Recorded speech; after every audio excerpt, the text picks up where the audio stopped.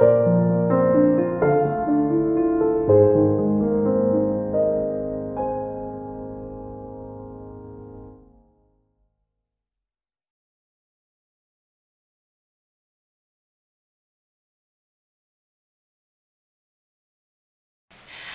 guys, Samantha from Jessama Tutorials here, and today I'm going to show you a cute pendant that we're going to be making with Polymer. So to start, you're going to need a sheet of black clay run out on the thickest setting of your pasta machine, at least 2mm thick. Mine is about 2mm thick, that's my thickest setting, and we just need enough to make one pendant. So I'm just going to take a piece of plain printed paper and another piece. And I'm just going to give this a burnish so it's nice and smooth, like so. So we're getting rid of roller lines, fingerprints, everything, will just give it a nice, even, consistent texture. And we're doing the exact same for the back at the same time. There we go. Hopefully you can see there on the camera it looks better. Just that around a bit. Okay, then you're going to take some sort of a rounded square cutter or template, and you're just going to make a mark. This is the largest one in my full set. There we go. We only need a mark right at this moment. And you're going to need some ball tools. So I've got a few here. I'm just going to start with a small one from another set that I have. And what I want to do is I just want to draw a line down the middle, because this is going to be important later on, because what we're going to do is we're going to do large open holes on one side, and on the other side we're going to place almost like little coral polyps. So now we're just going to cut straight down and lift up. There we go. Okay, and just keep that line there, and that black that's left over can just go wherever you keep it. And what we're going to do is we're going to just use this to just make outlines of where we would like our holes to be, because I want to be able to cut out some with my craft knife. It will make the entire process quite a bit quicker. So just continue doing that. Now I'll just twist that around so you can see what I'm doing. Catch up on the camera. There you go, you can see what I'm doing there. Okay, and here is what I have. Let me just direct that. There you go. So you can see there what I've done. So now you're just going to take a craft knife. And this doesn't have to be perfect. And just trim out roughly around where you want those holes to be. And it does not have to be perfect, you just want to trim out as much as you can. Now I generally go around inside the lines rather than outside, because you can always trim away more, but it's harder to add it back in. So always take less than you think you need in this case, because otherwise if you take too much you will have to restart, whereas if you don't take enough you can always just gently add a little bit more, or just take it away a little bit more, like here. So just continue doing that. Okay, there we go. Now just take that excess black, pop it back in your packet. Okay. Now we're going to bring over a fairly largish ball tool. And what I'm going to do is I'm gently going to start pressing down around these sides, just to bring them in so that they don't have that sharp edge to them that the knife gives. And if it's a little big, so that also big, let's bring over a small one. And just start moulding it. It's just easier to trim it out with the craft knife first, and then start moulding it and making it look pretty with the ball tools. So I'm just going to go around and gently scrape each of these edges so that it's smoothed out as much as possible. And now it doesn't need to be smooth texture wise, because we are going to be adding a texture. I just want it to not have a sharp edge. It needs to be a nice smooth dome that steadily goes downwards. so. Okay, and here we go. So now we're going to just see about lifting this up with the piece of paper, like so. And now we want to just gently trim up the back. So you'll just go with your ball tool and gently smooth around these edges, like so. And now I'm going to be cleaning up the back, so it doesn't need to look perfect. You just want the edges that you're going to see from the front to look nice. So just go through with the ball tool and clean those up. And as for the back, we're going to be probably putting a layer of black liquid clay over the top once we're finished, so we don't need to worry about it not looking perfect. That will definitely get taken care of. But now you can see from the front, those look much nicer than the ones down here. Okay, so now that looks much tidier. Okay, so now I'm just going to bring this over and give it a check. See how it looks. Now you can keep the original organic edge if you want. I'm still busy debating on whether I want to do that or not. I'm going to have to think about that. Okay, so I've decided to trim the edge. So all I'm going to do is I'm going to take the cutter, position it in the best place, and then cut down so that we have a nice clean edge again. Okay, there we go. I'll just trim away that excess, and that should just give us a nice clean border, so that it's now still a rounded square shape. There we go, yeah, I'm happier with that. Okay, now what we want to do is you want to just gently texture the top. So you want to take a nice smallish ball tool. So let's see, let me find a nice one. Here's a nice one. And you can use sandpaper if you want, but I've thought that this would look quite nice. And you can use different sizes of ball tool, and you want to press fairly hard when you're doing this because we're going to be antiquing it later on. And I want you to just stipple this texture throughout the entire side of your piece. So just go basically down that line and just stipple it in. It doesn't have to be perfect, it just needs to look nice. So let me just direct that so you can see how that looks. There you go. Okay, and here is the result. Let me just twist it around and show you how pretty that looks. So our last little step before we bake this is just going to be to take a craft knife, and I'm just gently scraping around the edges just to get rid of any excess clay, like that. Okay. And then we're going to bake this on a domed object for about half an hour at Burroughs recommended temperature. And then after that we are going to apply our little coral pieces, and I like to do it after we've baked it rather than when it is still raw, just because the polyps will keep their shape better, and also they'll mould to the shape of the domed piece better than if we were just applying them to a flat piece and then doming. You'd end up with a lot of gaps between your little coral pieces. Okay, so there we go. I'm just going to gently take that up, and I have a doming jar over here. Just going to place that down.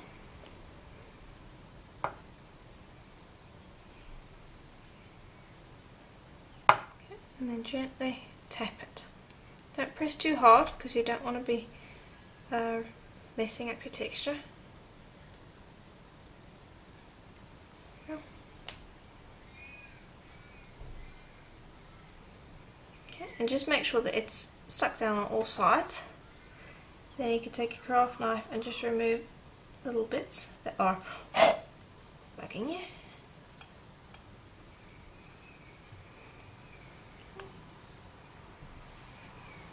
Smoothing around and sticking it back down. Just making sure that it's all stuck down because it needs to be sitting properly. And I think that looks pretty good. So we'll put this into the oven for about half an hour at Burroughs recommended temperature, and then when that is done we are going to apply our little polyp pieces. Okay, And in the meantime, while that is in the oven, I want to just start creating our little pieces because they take a while to make, and so you might as well do that all there in the oven. So I have 3 colours here, and they were, let's see, ultramarine blue, purple primer, and let's see, what's this one called? Just look at the packet because I never remember this one's colour. Give me one moment, there we go. Fuchsia, that's this one. And then I mixed 2 parts of each of the colours with 1 part white. So 1 part white, 2 part ultramarine, and so on for each of these, so that we get a toned down colour. Okay. So now we're just going to take this, and all I like to do is I just like to gently, well not so much gently, just press that together into a log, just so that I can get it into a ball, because it's easier to work with. Rolling that around in my hands. Okay, and then we can begin to work with it. So I'm going to take small pieces, like roughly the size of half a pea. Just roll it into a tube, and then take a ball tool. Press into it, and just begin widening up that hole so that you get a piece that looks like that. And then you want to do a bunch of those in each colour, and then later on, when our piece is finished baking, we can just stick them on. Okay, and here it is out of the oven. So it's still a little warm, but hopefully you can see how that looks. Now what we want to do is you want to just have a last little look at these little holes, and if you see any areas that aren't quite to your liking, like there's a little bit over here that's just sticking out, right here, just take your knife and trim it, because this is the last time you'll be able to do this.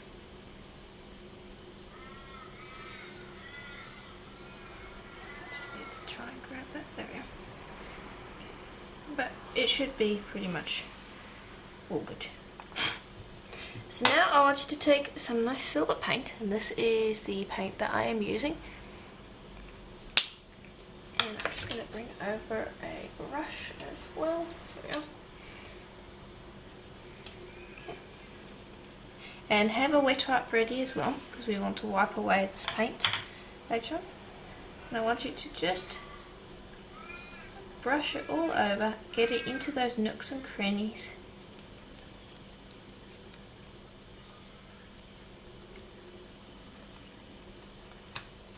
And I just work with a little bit at a time. And make sure you just get it into all those crannies, because we're going to be wiping away the excess, so it's important. Okay, and then just do that for your entire piece.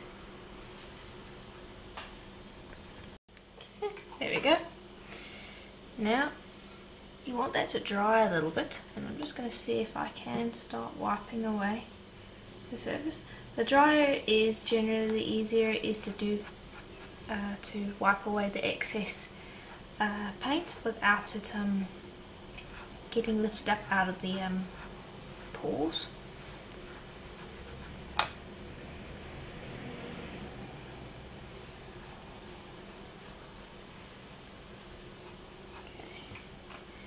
Just going to continue doing that, and some areas are still too wet, so I'll just repaint over those, and I'll just give it some time to dry. You don't want to, if you're tempted to use a heat gun or something along those lines to make it dry quicker, don't do that, because it will cure the paint, which makes it almost impossible to clean up. So just rather wait for it to dry. You can blow on it, that's fine. But don't apply any heat, because it will end up curing the paint and therefore make it almost impossible to remove it, apart from possibly sanding. Now sometimes a wet wipe can be a little bit too wet for it, so I sometimes take a little rag and I'll drag it across, and that can sometimes be a better option.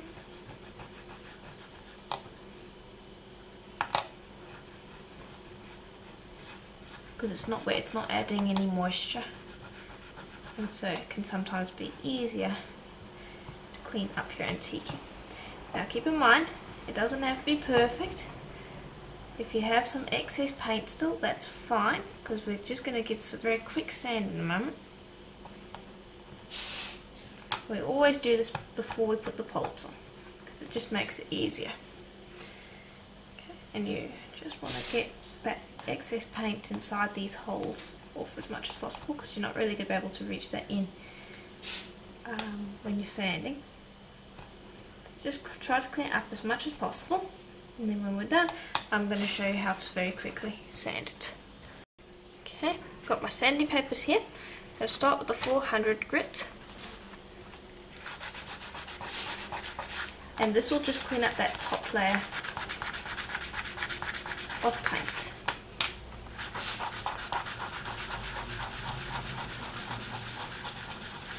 So just thoroughly clean it up using that, and then once you've got rid of all of the excess paint, then you'll just go up through the other grits up to the highest one you have, so that you end up with a nice clean polish. So there you can see how that's cleaning up nicely. You should end up with a nice pure black with silver dots. Okay, then we're going to move up to the next one. And it's important to do this because otherwise your black is going to look more like a grey. It needs to be shone up with higher grits.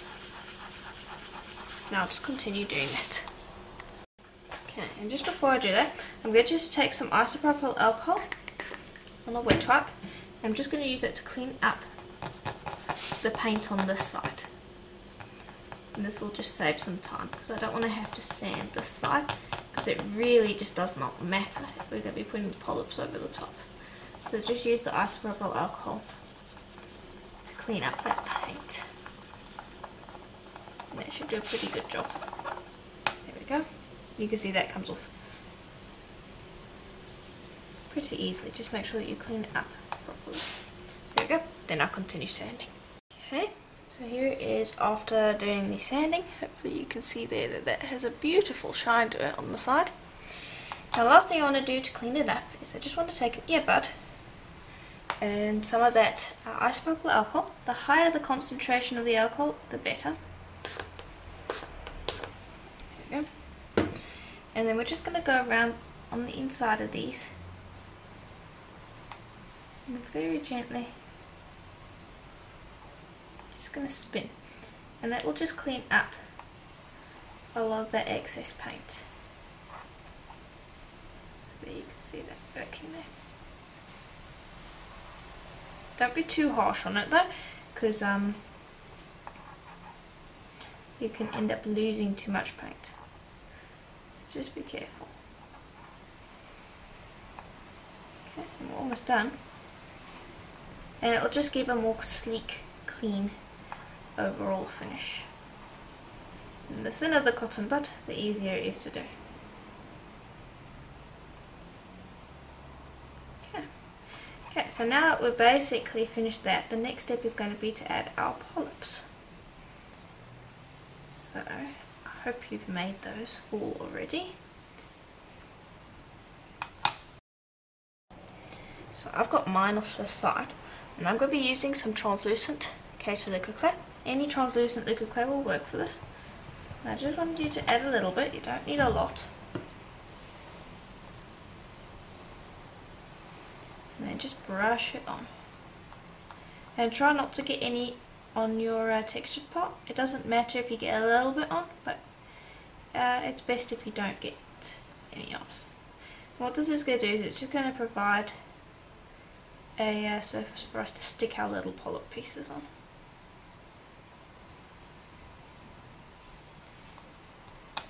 Okay.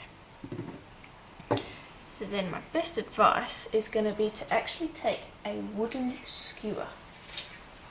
Something that the clay doesn't stick to, so I wouldn't use ball tools. Use something that the clay is not going to stick to very easily. Just take that, and this is just going to help you position them. and stick them down, like so. Now I'll just start with the blues, and just press them down.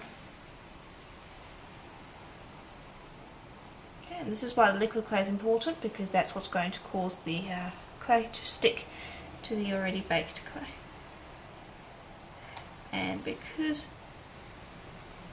this is why you want to be using a wooden skewer, because it's the clay does not stick to it very easily, and so it'll be more happy to stick to your pendant than the tool you're using to try to get it to stick to the pendant. Okay, so I like to add a layer of the blues, so, and just try to stick the polyps together. It will add some extra strength. I'm just going to check them along the side here. Okay, so you want to make sure that they stick together, that way they will be nice and strong and sit together. Okay, then I'll make a ring of the pink down that end, and then I'll just mulch them up so that they're equal, and then I'll start the purple in the middle. Okay, so here is how it looks. You can add more colours if you want, but this is the number I'm going with. And I'm probably going to hang it like this, so from your angle it will look like that. So the hole would be at the top over here, behind, because we will put a bail at the back, but that is how it will hang. Now you want to bake this, and then once it's finished baking, I'm going to highlight the top of the polyps with silver so it can tie back to what we have over here, and then we can add our backing and bail. Okay, and after baking you can see that the colour does change quite a bit. So now we're going to highlight it. So I'm going to take the same silver paint, and I'm going to take one of these wide fluffy brushes. I'm just going to put a little bit of the paint down, small amount. Okay, just gently dab my brush in that, I don't want too much. And then just going to dry brush it over the surface.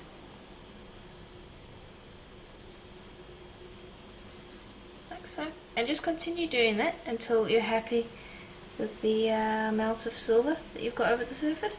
You want to go slow, because we just want to brush the top of the polyps. So grab a little bit of the paint, then gently brush, then grab a little bit more paint, and just continue until you're happy with the result. Okay, so I'm just going to bring over two pieces of plain printing paper, and I've got a sheet of black over here that has been rolled out to 1mm thick, and this is what we're going to create our bail with. Now the paint is busy drying off to the side. I will show you that in just a moment. In the meantime, I just want to quickly prepare our bail. There you go, so just burnish thoroughly. There we go. Then generally while it's on here, I like to cut it. So I'm just going to grab a ruler.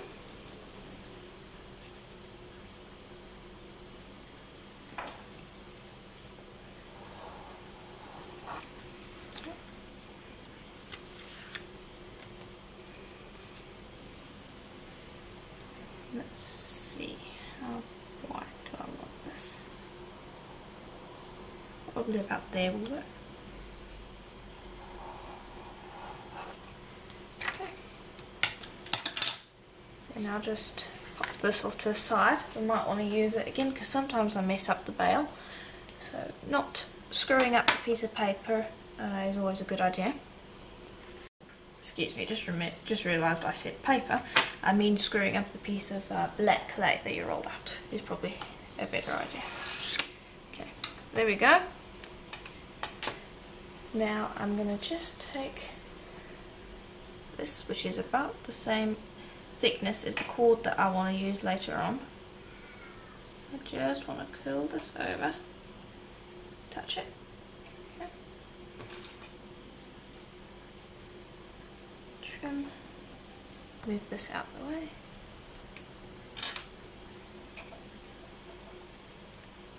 And bring that over. Gently pinch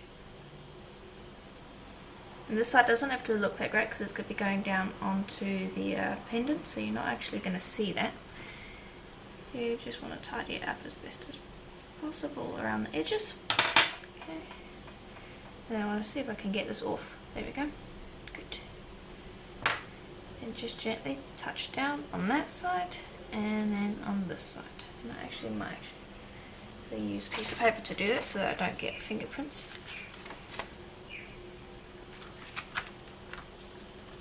There we go. So there's our bail. So I'm just going to pop that off to the side. We can use that in a minute or two. And here is the pendant. So it's looking quite pretty. I really like how it looks. If you find that this is a bit too much on this side, you can always bring the holes further forward. That's completely up to you. But now we want to tend to the back. Now, as I said, it doesn't really matter too much what the back looks like right now. What we're going to do is we apply our bail and then we're going to apply a layer of black liquid clay. So I'm just going to grab the bail and I'm just going to take a skewer, and that is what I'm going to use to place it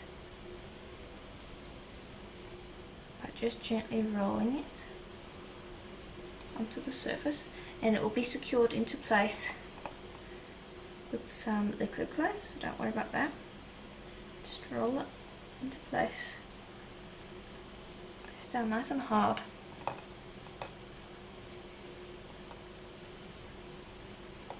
Okay, just adjusting it so that it's sitting correctly.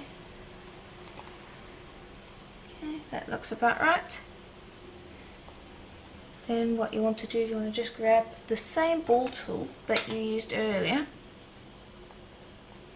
and I'm just going to stipple it. And actually no, I'm not going to do that, forget that, because it's going to move the bail too much. I'm not going to do that, forget that. I'm actually going to coat it in black liquid clay. So I'm using Kato black liquid clay. What I'm going to do is I'm just going to run some along here. And by coating the bail as well, that will make it even stronger as far as the join goes. Okay, now that should be just about enough. I'm going to bring over a brush. I'm just going to bring over a small brush. I'm going to start with the bail first because I want that to smooth out over time. Just going to brush over the top and then I'll allow it to run. Then continue just brushing that liquid clay over the surface, like so, until you have covered up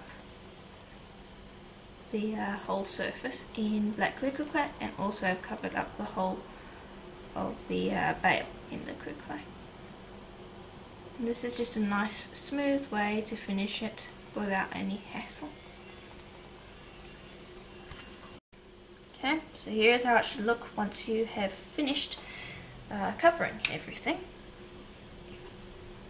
Just make sure that you cover up the little silver bits, but everything should basically be covered in a nice layer of the black liquid clay. So you're going to bake that.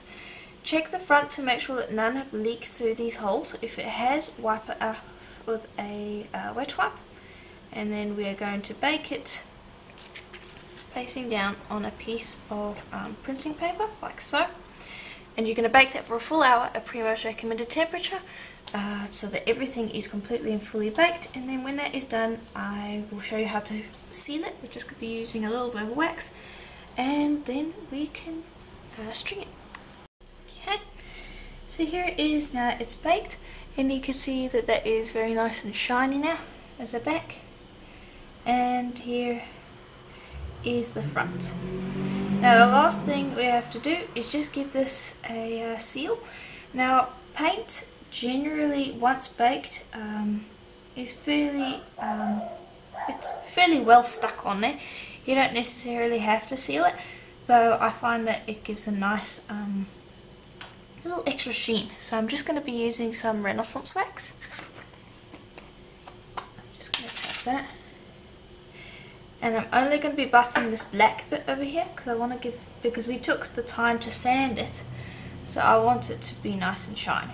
But I'm not going to be buffing these polyps because it might be asking a little bit much for them to withstand a buffing wheel.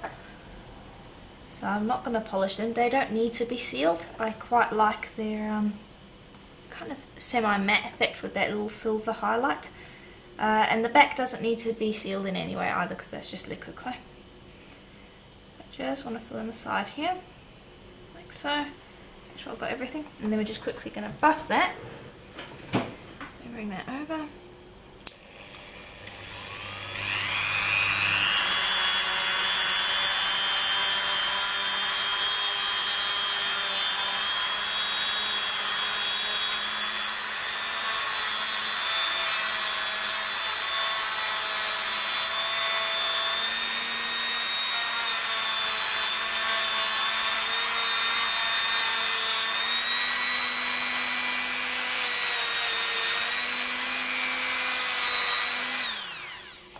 That should be all we need. It's just going to add a little bit of a shine to it. So let me just direct that around. You can see there how beautiful and shiny that is.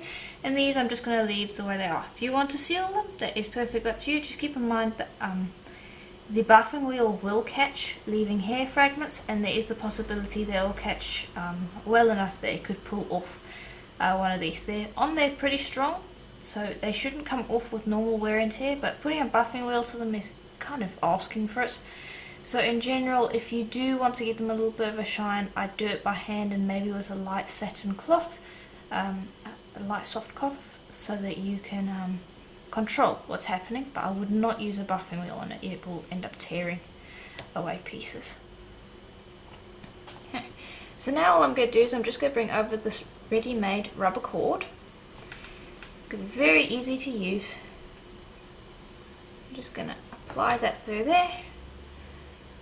It's a very plain piece, a very plain cord that will put most of the attention onto your pendant, which deserves all the attention. So that is basically it for this tutorial. It was really quite simple. It's a little bit time consuming, I will admit that. Doing the little ball tool marks does take a bit of time. If you want to save time on that, you can always use some sandpaper, but personally it doesn't come out as well. The little polyps also take quite a bit of time to do. So if you're looking for a relaxing project that's just going to soak up a bit of time so that you can listen to some nice calming music and have something to do, this is a perfect project. But if you're looking for something quick, well, it is simple, a quick project to do, just so that you basically spend an hour on the clay and have something at the end of it. This is not so much the project for that. This is a relaxing project that's going to maybe take about 3 hours to complete if you do it properly. But again, it's really effective. It really is the polyps over here that take quite a bit of time, so if you can decrease the amount of polyps, you can maybe bring this line in a bit more and make the open space over here a bit more of the piece, and that would definitely decrease the time. You could also fill this blank space over here with something else. I thought that Pendant paint might also look quite interesting. I might do a tutorial on that. Let me know in the comments below if you would like to see this part over here done again, and then this side over here, instead of putting the polyps on, we maybe play around with some Pendant paint, see how that looks. Let me know in the comments below if you'd be interested in seeing that, because that's another way that we could definitely do it. There's a few different ways that we could finish off the side over here, so play around with different techniques. You could sculpt a whole coral reef over there, you don't have to just do the polyps. Play around with lots of things that you could do. And if you enjoyed this tutorial, please let me know in the comments below. Please do leave a like, and if you have questions, also leave that in the comments and I will try to answer that as soon as possible. And if you would like to support this channel so that I can continue making videos like this every week, please do consider becoming a patron. I have exclusive tutorials on there for patrons only, as well as coupon codes to my Etsy shop as well, and it will also be a great help for this channel. And as always, I'll see you in the next tutorial. Bye for now.